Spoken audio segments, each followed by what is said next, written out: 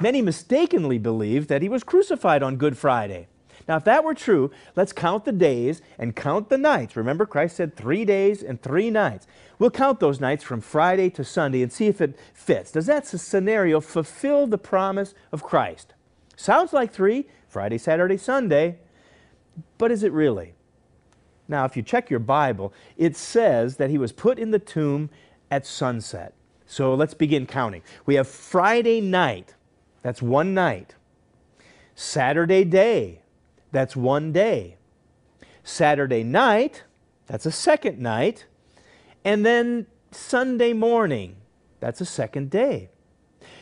Now, when we think about it, if a Friday crucifixion were true, what do we find? At most, Jesus would have been in the grave 2 nights and 2 days. You see, there's no way to get 3 days and 3 nights into that scenario. It just doesn't work. There'd be about 36 hours. Technically, only about a day and a half. It just doesn't add up. And did you notice something interesting? It didn't even add up to just parts of 3 nights. Not even parts of it. So that argument falls flat. Jesus said, I would be killed, I'll be dead, and then later I'll come back to life. And not just any old way, and not just after any old amount of time, but an exact amount of time. 3 days and 3 nights after I'm put in the grave. That was his promise. That was the sign. It would be an indisputable proof that he was the Messiah, the very Son of God. Jesus was crucified not on a Friday. That scenario doesn't fit. He was actually crucified on a Wednesday and was resurrected at the end of the Saturday Sabbath. You can verify it, but you know, it's going to take an open mind and an open Bible, because there's 2 important things that you need to understand. First, throughout the Bible, when they considered a day, instead of counting midnight to midnight like you and I do, they counted from sunset to sunset. That's a very important point. And secondly, the week that Jesus was crucified actually had 2 Sabbaths in it.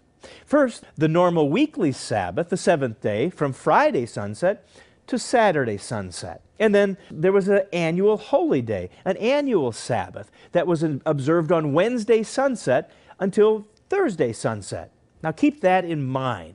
And let's see if the biblical scenario, what God recorded for us, adds up. You see, the fact is, the Bible tells us that Jesus died near 3 o'clock on Wednesday and was buried just before sunset that day.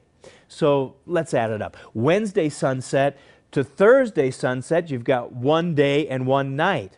Then we've got Thursday sunset to Friday sunset, 2 days, 2 nights.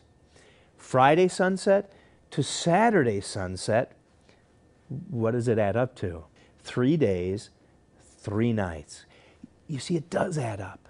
It fits. There can be no doubt Jesus Christ was in the grave 3 days, 3 nights. He was already risen long before the women came to the tomb on the first day of the week. You can find that in your Bible. On the first day of the week, the women came to the tomb. But you know what? He was gone because he was already resurrected at the end of the Sabbath day. He was resurrected on the Sabbath. So the way that figures out is Jesus Christ's very words were perfectly fulfilled as you'd expect. He was the Savior. He is the Savior. He is the Messiah. And he had to be resurrected at the end of the Saturday Sabbath to truly be our Savior. If he were resurrected on Sunday morning, there'd be a contradiction. There'd be a flaw in that prediction. And he couldn't possibly be our Messiah. But when you check out the facts of your Bible, Jesus came back to life at the exact time that he claimed he would.